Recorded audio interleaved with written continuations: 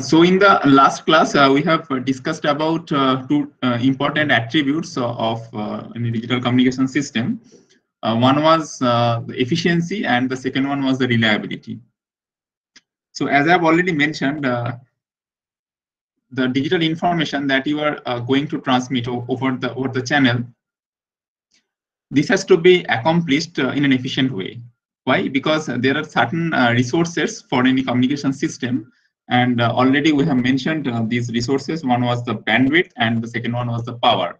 So whenever any communication is set up between the transmitter and the receiver, so we have to establish that particular communication setup in such a way that the power and the bandwidth can be used or can be utilized efficiently. That means, let me first write down the two different resources. One is the power and the second one is the bandwidth. So you have to utilize these two resources in an efficient manner so that your ultimate goal is not at all hampered. Your ultimate goal is to allow the signal to get transmitted from the transmitter side to the receiver side with minimum error. So that is your goal, that you have a transmitter, you have a receiver, and in between that you have a channel. Now, whenever you are sending the information in terms of zeros and ones in a digital communication environment, so ultimately at the receiving end, you are going to receive those information. Now, whether the corresponding communication has been established with minimum error or not, that can be guaranteed by observing the bit error rate, or BER in short, which I've already mentioned. This is nothing but the number of bits in error,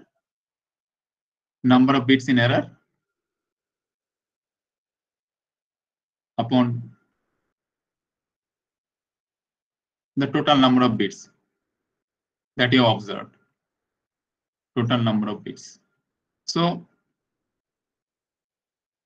for practical consideration, the BER value should be as low as, like, say 10 to the power minus 10 to 10 to the minus 11. But even for minus 10 to minus 11, but even for a simulation purpose, for the research study, we prefer any value of BER less than 10 to the minus 6 or 10 to the minus 7 can be acceptable. So you have to ensure that this amount of BER is achievable with your communication environment. Now, to achieve this BER, one obvious option that is available to you is to increase the signal power. Because if the signal power is more as compared to the noise power, then obviously the SNR will be high. And as a matter of fact, the BER value will be very small. Because you don't have any control over the noise power, because this is the property of the channel itself. You cannot control the noise power. So what you can do, you can only increase the signal power. But if you go on increasing the signal power indefinitely, then what happens? The power efficiency of the system is going to hamper. So you cannot increase the signal power as per your wish. Rather, there should be a certain threshold, there should be certain benchmark. Over and above, you cannot use the signal power, in which case your system will become a power inefficient system. So you have to use the power, the available power, in an efficient manner, so that the BER is at an acceptable rate. On the other hand, as far as the bandwidth is concerned, as you know, if you are allowed infinite bandwidth practically to you, so in that case, there will be no question of ISI, as we have already discussed in the last one. So if you have infinite bandwidth available to you, then there is no question of ISI, no intersymbol interference. But practically, whenever a communication is set up between the transmitter and receiver, the available channel bandwidth is finite. Might be few megahertz or kilohertz or few gigahertz, depending upon the application, but this is not infinite, right? So therefore, for a finite bandwidth, there will be a situation of intersymbol interference, and that can also result in some bits in error. So ultimately, it can degrade the BER performance, some finite bandwidth. So you cannot use infinite bandwidth. So once again, there should be some trade-off between the BER and the bandwidth. So this is all about the efficient utilization of your resources. So you have to utilize your resource properly so that, or efficiently, so that the communication or the required specification is attained. Now, last day we have talked about the information. So already these two terms are not equivalent. One is the data or event, and the second one is information. As you all know from the last day's discussion, that the information and the data, these two things are not the same. For example, if I consider a source symbol like this, say we have a source like this, and which can emit, say, symbols from a, say, it's a curly S. So there could have been, say, k number of possible alphabets, like say S1, S2, up to say Sk, with a corresponding probability like P1, P2 up to Pk. Now the information conveyed by each of them are not the same. Already in the last class, we have mentioned that the information content within any particular symbol is inversely proportional to the probability of occurrence. In other words, the information pertaining to any arbitrary symbol Si can be represented as log 2 base 1 upon Pi, and the unit is bit. So if Pi is high, Pi is more, then obviously the corresponding information content is less, and vice versa. In an extreme case, when Pi is equal to 1, then the information content will become 0. So whenever these symbols, so each of these symbols, they have a corresponding value of a probability associated with them. So let me identify S1 is transmitted with the probability of P1, S2 with the probability of P2, and up to say Sk is with the probability of Pk, for example. Now, right at the moment, I am assuming that these symbols are not equiprobable. That means P1 is not equal to P2 is not equal to Pk. So all these values are different, but the total summation must be equal to 1, as you know. If I just find it out, this one, summation over Pi for all I is equal to 1 to K, this will give you 1. This is true, as you understand from the notion of probability. So one of the means to use the available power and the available bandwidth, I mean the available resources in an efficient way, is to encode the corresponding symbols in such a way that the symbols for which the information content is large, they are accompanied with more number of bits. So already we have, I think it will be better if I write it down. For efficient transmission,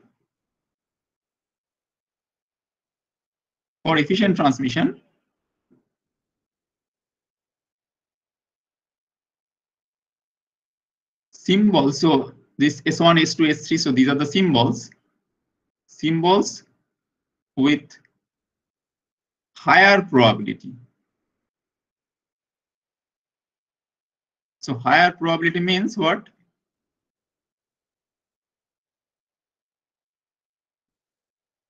Lower information content. So lower information content. So symbols with higher probability or lower information content. So the symbols are represented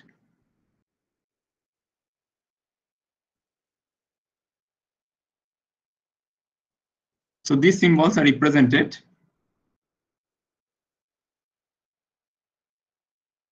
with fewer bits, and vice versa. That means if any particular symbol is having a very low value of probability, which means that the corresponding information content is very much large, so in that case it can be represented with more number of bits, and vice versa. So for efficient transmission, the symbols with higher probability, they are represented with fewer number of bits. So the symbols which are having a lower information content, that means they will occur frequently because their probability of occurrence is very large. Symbols with higher probability. What does it mean? They occur frequently. So if the symbols occur frequently, then they are represented with fewer number of bits. And on the other hand, if the symbols which occur with lower probability, which occur rarely, so for those symbols, the corresponding bits are much more. Now, for example, if I consider the English alphabet, for example, so let us assume that the source, this particular source under consideration, is generating the alphabets from the English literature. So this curly S consists of all those 26 different alphabets, A to Z. Now, if you consider any paragraph or any story written in English language, you will find that the letter E is having the highest probability. Might be the highest probability is associated with the alphabet E. So it is accompanied with highest P. And on the other hand, if I consider the word Q, so the corresponding probability is the minimum. So let us try to identify the symbol which is having the highest probability of occurrence and another symbol which is having the lowest probability of occurrence. So from your understanding, you must appreciate that E is that particular alphabet which is having the highest probability of occurrence. So if you have, say, 1,000 such letters in any particular paragraph, then you will find that the E is appearing, say 10% or say 15% out of these 1,000. So I mean, it will be 100 or 150 times out of these 100 letters. And on the other hand, the occurrence of Q is significantly small. Say out of 1,000, say you can find, say, max to max, say 5 or 10. So it's very small, 0.015 or 0.010 like this. So from this discussion, we can understand that E occurs frequently and Q occurs rarely. So as far as our understanding information theory is concerned, so we may connect this particular behavior of the English letters in a way that the letter E is having lower information content, and on the other hand, the letter Q is having very higher information content. So therefore, the symbol which is having a lower information content, so they are represented with fewer bits. And on the other hand, the letter which is having the higher information content, they are represented by more number of bits. Now, the same analogy has been utilized in Morse code. So I don't know whether you have any knowledge about Morse code or not. In Morse code, all the alphanumeric characters like 0 to 9 and A to Z, so all those characters, these alphanumeric characters, so they are represented by dash and dot. So just like a binary kind of thing. So instead of representing them by 0 or 1, there are two different symbols. One was dash and the second one was dot. So using these two symbols, all the alphanumeric characters are being represented. Now for E, since it is having the highest probability, so therefore, so E is represented by a single dot. By a single dot. So only one particular character over there for E. And on the other hand, the Q, which is having the lowest probability, this has been represented by 4 such characters: dash, dash, dot, dash. So it signifies that the number of characters associated with any particular symbol is proportional to the information content. So if the information content is more, then the number of bits associated with that will be more. And if the information content is less, in that case, the corresponding number of bits associated with the particular symbol will be less.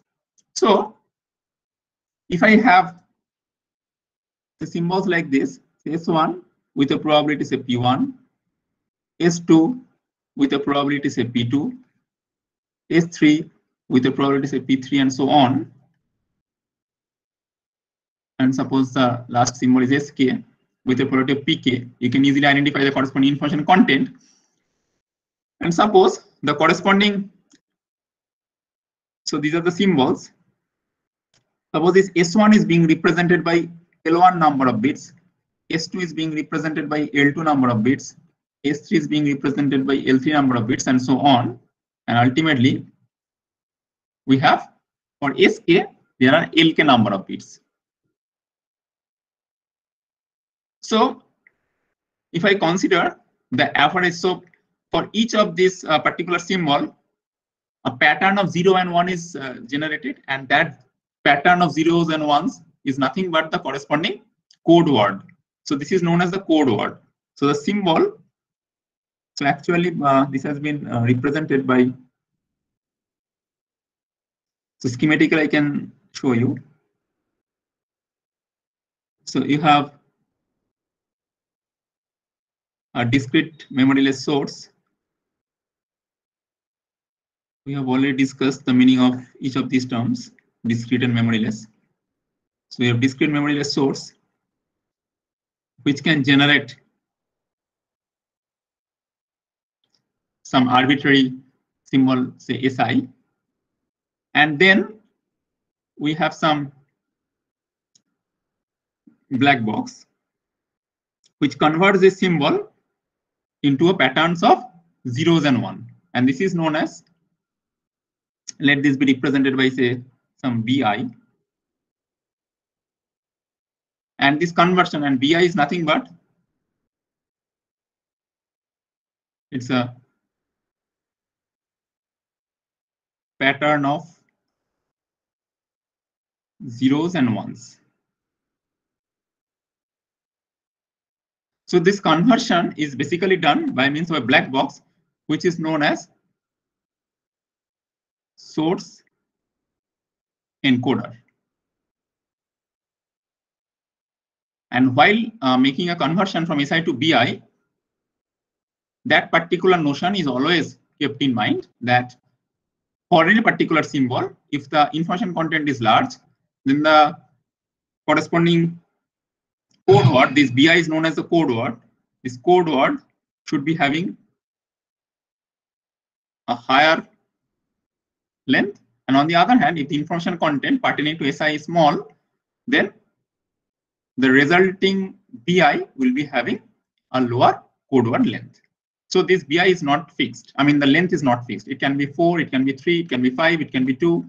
So it depends upon the information content present within that particular symbol, that is SI. And this entire task is being performed by one black box, which is known as the source encoder. And in this particular lecture, we will be investigating two such important source encoder for this particular application.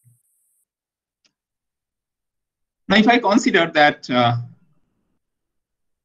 B1 for the symbol S1 is having a length of L1, B2, the code word corresponding to the second symbol, is having a length of, say, L2, and BK, the code word corresponding to the symbol SK, is having a length, say, LK. So from that, one can easily find out the average code word length, because the code word length is not fixed. So average code word length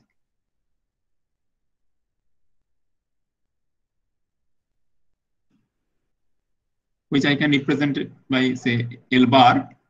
So this average code word length is not the simple average, since we have the probability associated with each of these symbols. So as you can understand, this is nothing but Pi multiplied with Li, where I is ranging from 1 to K. If the source encoder is capable of handling K number of distinct symbols. So the input to the source encoder is that particular alphabet, that is curly S, which can generate symbols like S1, S2, S3 up to Sk with the corresponding probabilities of P1, P2, P3 up to Pk. And for each Si, the corresponding code word, this code word is nothing but the pattern of zeros and ones to represent that particular symbol. It's known as the code word. And for each Si, the corresponding code word length is different. So it depends upon the length of the, it depends upon the information content of that particular symbol. The length of the code word or code word length depends upon the information content. So if the information content is more, then the code word length will be large, and vice versa. So from that, one can easily calculate the average code word length, which is given by L bar and that is equal to summation I is equal to 1 to k pi into li. Then how can you understand whether the source encoder that you have used for your application is perfect or not? So obviously there should be some minimum value of this average code word length. Obviously, you will try to send the information from the transmitter side to the receiver side using minimum number of zeros and ones. That is your objective always, because as you send more number of bits to transmit the information, so the power requirement will be more from the transmitter end. So therefore, our objective will be to minimize the average code word length as much as possible without hampering the requirement. So the minimum value of L bar is the minimum value of this L bar or average code word length can be obtained from Shannon's source coding theorem, and Shannon has proved that the minimum value of L bar is given by the entropy of that particular source, that is H of S.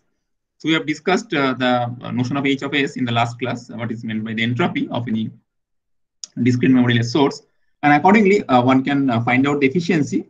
So the efficiency is given by the eta.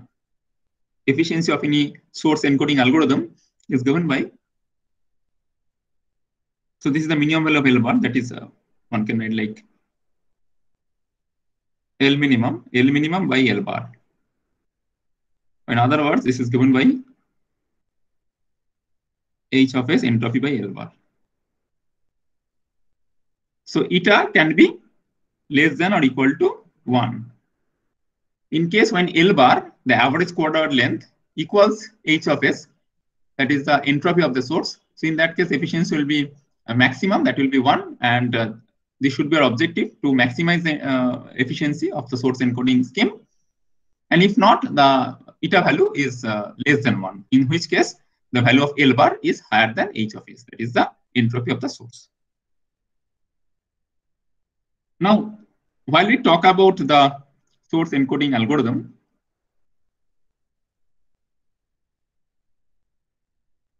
so let us try to identify what are the requirements.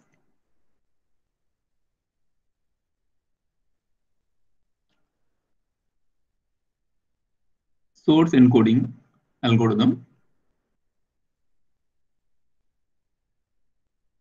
What are the requirements? The first requirement is that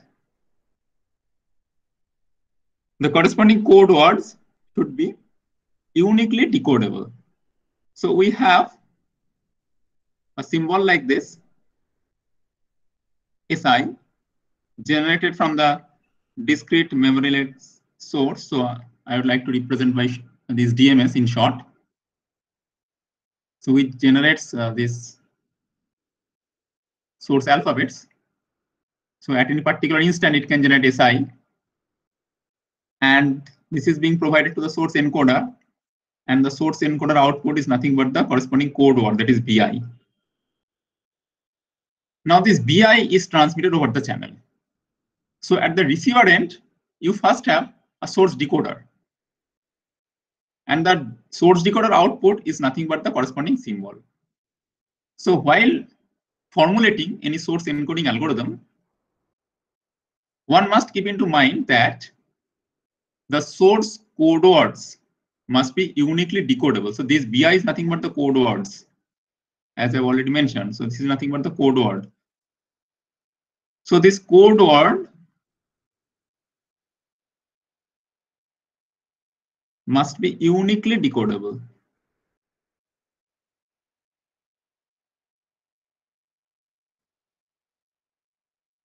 Uniquely decodable. What does it mean? That if I have two different symbols like SI and SJ, then the corresponding code words will also be different. So in order to ensure that these code words are uniquely decodable, I cannot have a situation in which case we have two different symbols, say SI and SJ, and both of them will result in some BI. So this is not permissible. In which case, So this is not at all permissible. This is not at all permissible. Say I do have two different symbols, SI or SJ, at least two symbols, maybe more than two. And after this source encoding operation is being performed on each of these symbols, SI and SJ, if I get a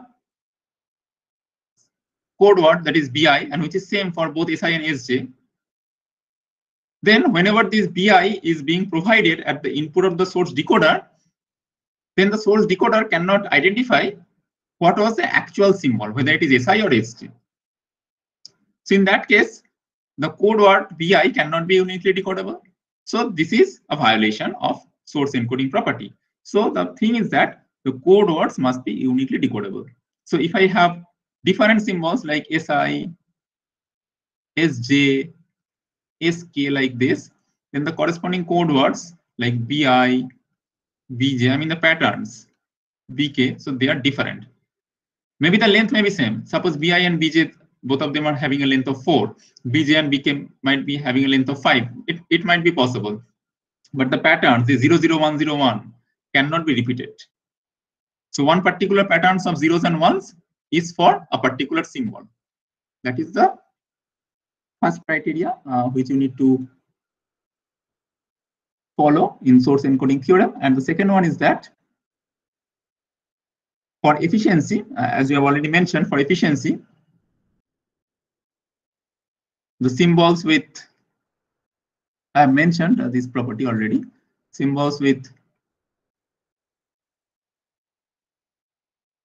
higher information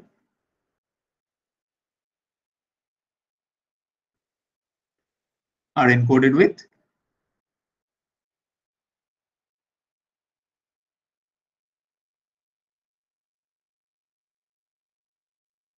more bits. That means the code word length should be large. If I have two different symbols, SI and SJ, and suppose the corresponding probability, if I write like this, so P of SI, that is the probability of SI, is larger as compared to the probability of SJ, which suggests that I of SI, that is information content of I mean the SI is less than I of SJ, the information content of the symbol SJ. Then for a perfect source encoding, the length of SI, I should not write SI, rather BI, length of BI, since information content is less here, so length of BI should be length of BJ. So in which case, you will find that the average code word length is minimum and is approaching towards the value of H of S. So you have to follow that particular requirement, that if I have different symbols with a different probabilities like P1, P2, P3, and so on, having a different information content like I1, I2, and I3, and so on, then the symbols with higher information content are encoded with more number of bits, and vice versa. And vice versa.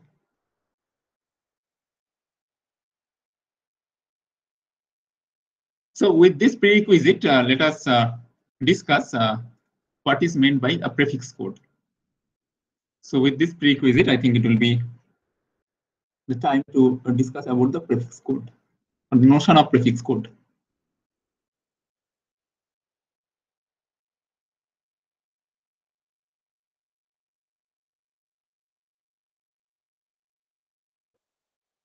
So suppose, once again, I do have symbols like S1, S2, up to say SK. So these are the K number of symbols within the alphabet, curly S. And the corresponding, say, let me take some arbitrary, for example, let me take some arbitrary symbol like SI. And this SI is being represented by, SI is represented by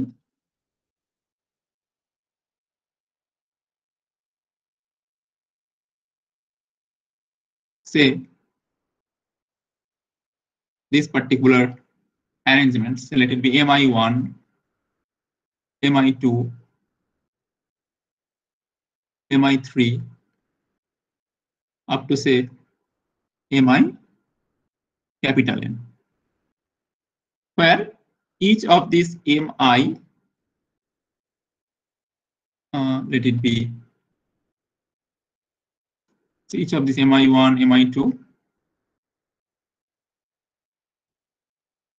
so they belong to the set 0, 1. That means Si can be represented by 0, 0, 1, 0, 1, 1, 0, 1 like this.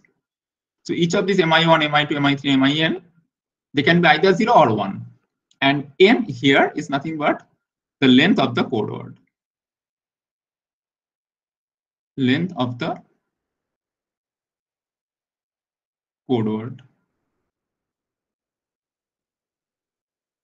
Now this is the code word corresponding to SI. So the code word is being represented by mi1, mi2, mi3, mi4 up to min. So n can be 5, it can be 7, it can be 9, it can be anything, depending upon the algorithm that you are going to use. And if I consider within a particular, so this is the code word mi1 up to min. Now if I consider a subset of the code word, so this is the code word mi1, mi2 up to say min.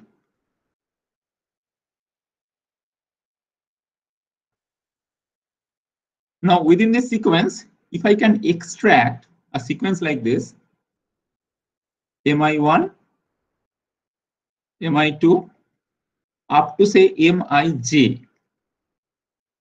If I extract one sequence from the upper sequence where j can be less than or equal to n, now then this is known as the prefix of the code word.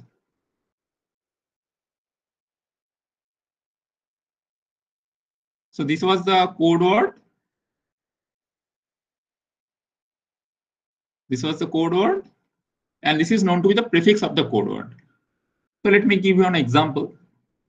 Suppose for any particular symbol SI, the corresponding code word is nothing but say 0, 1, 1, 0, 1, 0, 1, 1, 0, 1, 1, 2, 3, 4, 5, 6, 7, 8, 9, 10. So this is the code word with n is equal to 10. So you have 0, 1, 1, 0, 1, 0, 1, 1, 0, 1.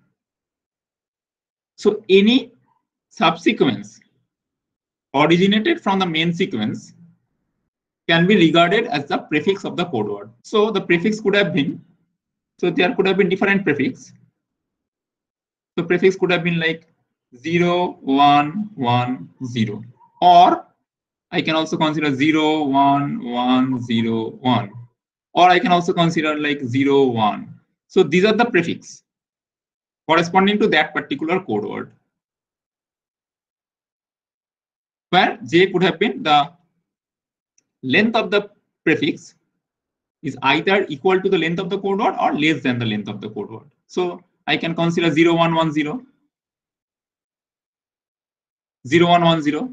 So this is extracted from the upper code word, or I can consider 0, 1, 1, 0, 1 extracted from this one. So this is known to be the prefix of the code word. Now, what do you mean by the prefix code? Now, prefix code is a kind of code for which, if I consider two different code words, so for this particular set of symbols like S1, S2 up to SK, so you must have k different code words for each of the symbols. For S1, you should have like say B1. For S2, you should have B2. S3, you should have B3 like this. And this is nothing but your BI. This is nothing but BI corresponding to, so BI is nothing but a vector. This is BI. So for S1, you have B1. For S2, you have B2. For S3, you have B3 and so on. But the lengths can be different. It is not necessarily true that the length will be n always. So it depends upon the probability of the occurrence. So the prefix code is known to be a type of code for which, if you have different code words like this B1, B2, B3 up to BK, then none of the code words is a prefix to some other code word. What I mean to say is that I can consider a code to be a prefix code if none of the code words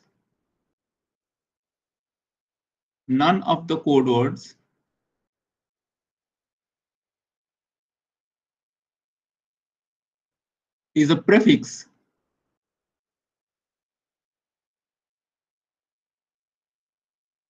of some other code word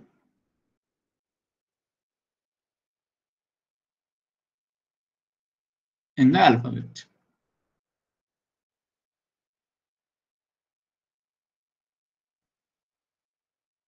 So then the notion of prefix code is violated. If this condition is violated, then the notion of prefix code is violated. So let me give you an example so that you can understand. Let us say that we do have, say, 4 symbols.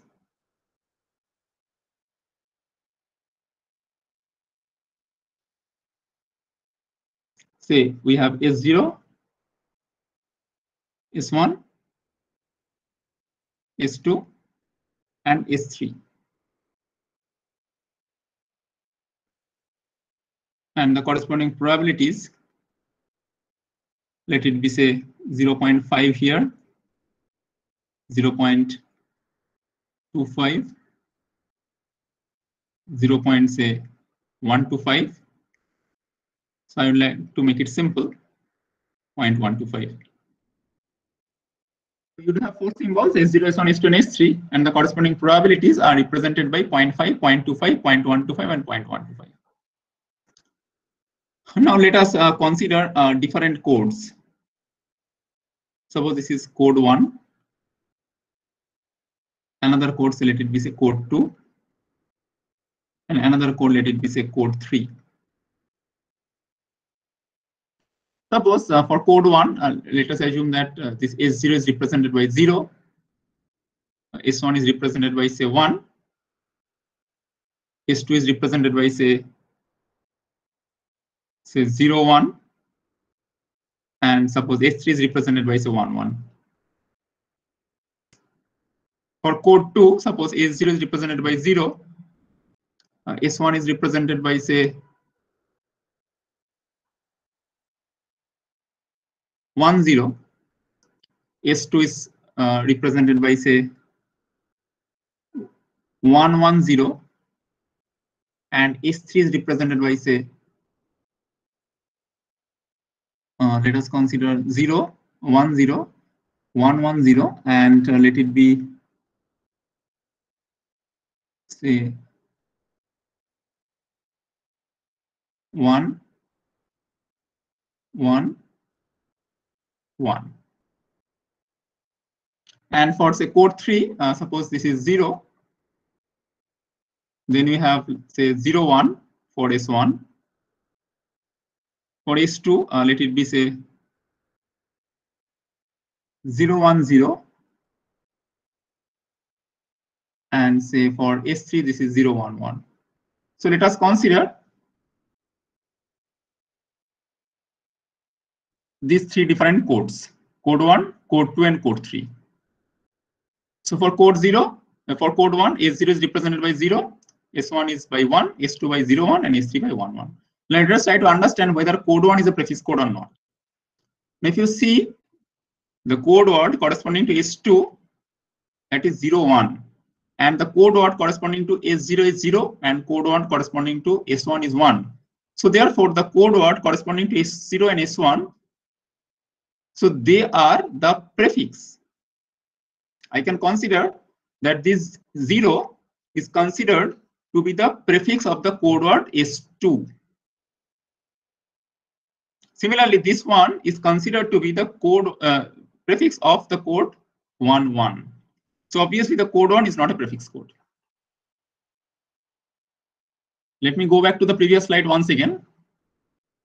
A set of code is known to be a prefix code if none of the code words is a prefix of some other code word in the alphabet. So here already have seen that this 0, this is the code word corresponding to S0. And 0 is also the prefix of the code word corresponding to S2. Similarly, 1 is the code word corresponding to the symbol S1, and 11 is the code word corresponding to the symbol S3. So therefore, here, if I consider the prefix, this prefix is known to be 1, and this prefix is nothing but the code word of S1. So therefore, this is not a prefix code. So our observation is that code word, code 1 is not a prefix code because it violates the condition of becoming a prefix code. Let us once again move to the last code, that is code 3, 0 and 01. Here you find that 01 and 0. If you find one violation, then it is gone. So 0 and 01, obviously this 0 is known to be the prefix of this code word corresponding to symbol S1, and this 0 is the code word corresponding to the symbol S0. So obviously this is not a prefix code. You can also consider the second and the third, I mean the S1 and S2. So here 010 is the code word corresponding to the symbol S2, and out of that this 01 is known to be the prefix of that particular code word, and which is nothing but the code word corresponding to S1. So therefore code 1 and as well as code 3, code 1 as well as code 3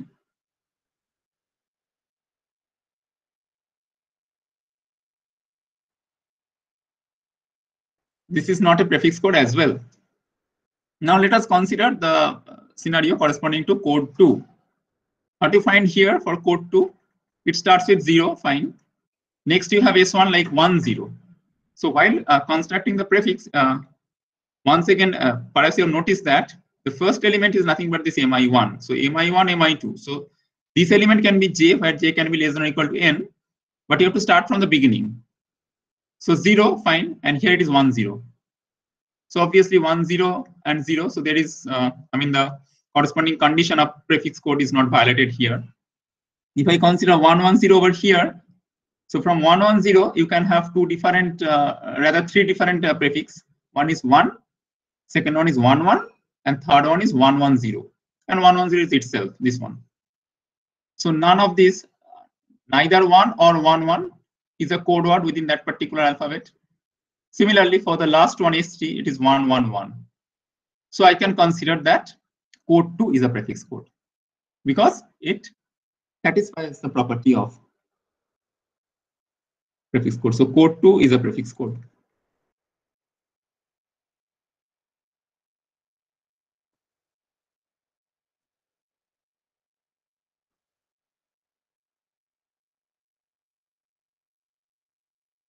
Now, if the code is a prefix code, then it will be easier for you to understand. And for the decoder, it will be possible for the decoder to identify what was the actual symbol transmitted from the transmitter side. For example, if I consider code 3, and suppose let us assume that the decoder at the receiver end, it receives the code word 010. So under this condition, it will be totally confused whether this 010 corresponds to the symbol S2 itself, or it is a combination of two different symbols like S1 and S0. Because if I just append the corresponding code words pertaining to S1 and S0, this will be nothing but 010. And the code word corresponding to S2 is also 010. So if the receiver receives like this, the source decoder, so source decoder, whenever it receives like 010, so there could have been two different possibilities. Either the 010 corresponds to S2 or it corresponds to S1, S0. So it cannot be uniquely decodable. So if the code is not a prefix code, then at the receiver side, one cannot uniquely decode the corresponding symbols. So that is the problem. On the other hand, if I consider 110 here, so you understand that 110 corresponds to S2. If it is 10, it corresponds to S1. So there is no confusion. There is no provision of confusion in case of prefix code.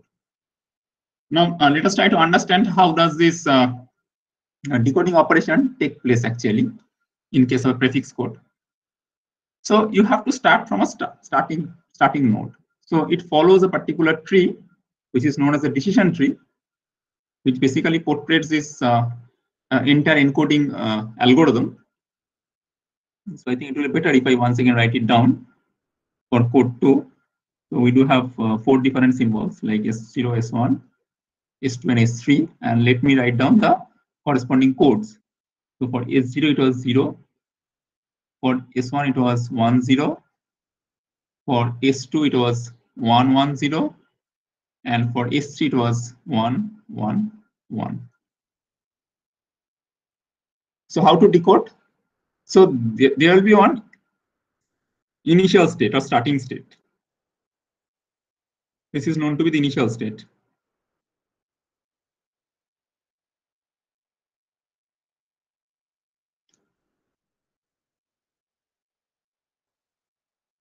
I think, yeah. Initial state. This is the initial state. Now this decoding operation is done serially, one after another. So first of all, for this particular pattern, so I know that there are 4 symbols, 0, 10, 110, and 111. These are the corresponding 4 code words. Now you are at the initial state, to identify the corresponding symbols. So the bit pattern that is coming can be either 0 or 1. If I consider a pattern like this, say 10, 110, 111, 010 like this, so the first bit that is encountered by the corresponding decoder can be either 0 or 1. Now, if it is 0, so being at the initial state, if it is 0, then it points to the symbol S0. So if it is 0, it points to the symbol S0. On the other hand, it could have been 1 as well, because you never know whether the symbol, the corresponding bit is 0 or 1. Now, if it is 1, then you cannot identify a particular symbol because 1 is not the code word corresponding to any of the symbols. So you will be here at a decision point. So this is the starting state, or initial point. This is the initial point, initial state, or you can also mention like initial state or initial point. So if it is 0, if the bit encountered is 0, then the corresponding symbol is S0. Then once again, if the symbol is detected, once again, the detector or the decoder will come back to the initial state. Now, if it is not 0, suppose it is 1, so in that case, it will be over here, and this point is a decision point. Now, being at this decision point, there could have been 2 different possibilities, either 0 or 1. Now, if it is 0, then one can easily identify the corresponding symbol to be S1. So 1 and then 0.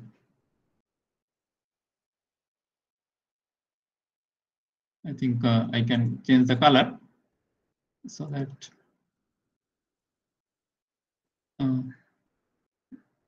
1 and 0. So it's 1. Now, if not 0, being at the decision point, if the encountered bit is 0, then the receiver decides in favor of S1. But if not 0, if it is 1, then once again, 1 and 1, you don't find any code word corresponding to 1 and 1. Once again, you will be at a particular decision point. Now, this corresponds to 1. This corresponds to 1. Then once again, being at this particular decision point, if the next symbol or next bit is 0, if the next bit is 0, then you decide the corresponding symbol to be S2. And if the next bit is 1, then you decide the corresponding symbol to be S3. And this is all about the decision tree. This is 0, this is 1. This is known as the decision tree. Let me explain once again. It will be better if I start with a pattern. For example, suppose this is a receipt pattern. The receipt pattern is this one. Let it be say 1 1 0 1 0 0 1 0 1 1 0 1 1 1 0 1 0 1 2 3 4 5 6 7 8 9 10 11 12 13 14 15 16 17. So I am receiving one bit pattern of 17 bits. Now I have to extract the decoder needs to extract the corresponding symbol. So how to do that? So first of all, it will be done one after another serially, and the entire decision process will start from this initial point. So the first bit encountered is 1. So if it is 1, so the decoder moves along this line, and from the initial state, it will come to a decision point over here. But being at this point, none of the symbol is identified. So therefore, it has to identify the next bit. What was the next bit? That is 1. So once again, from here, it needs to follow this path. Still, it cannot identify the symbol. Then it has to identify the next bit. What was the next bit? That is 0. So the next bit is 0. So it will give rise to S2. So corresponding to the first three,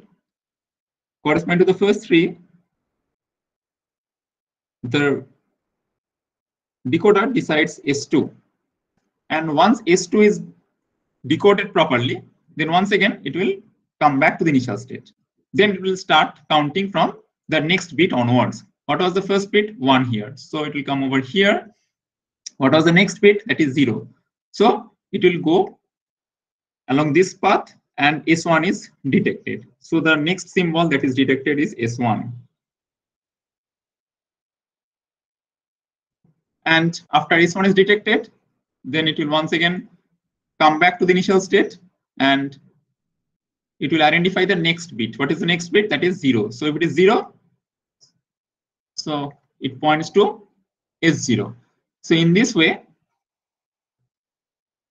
the symbols are detected. So S0, then 1 0. So 1 0 means S1.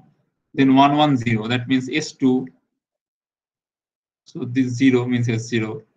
Then 1 0. Then 1 1 0. That is S2. Then we have 1 1 1. That is S3. And then 0 1 0.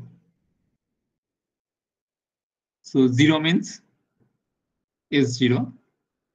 And 1 0 means S1. So ultimately, the receiver can uniquely decode this code word, and it is nothing but S2, S1, S0, S1, S2, S3, S0, S1. So that can be done by means of this decision tree. And this is only possible if